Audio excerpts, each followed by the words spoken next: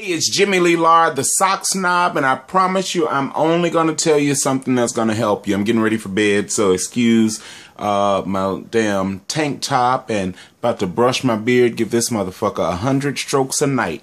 Anyway, I am, this is like 10 strokes.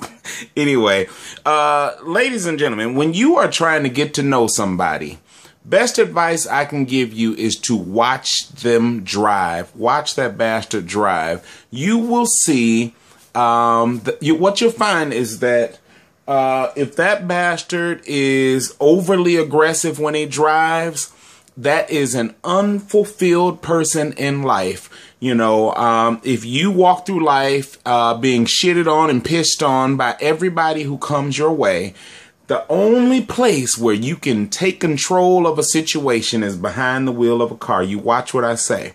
A person who has their shit together in life are the most easygoing people behind the wheel. But when your life is fucked up, you will those bastards will run over you and your two kids trying to get to the next stop sign with no damn where to go.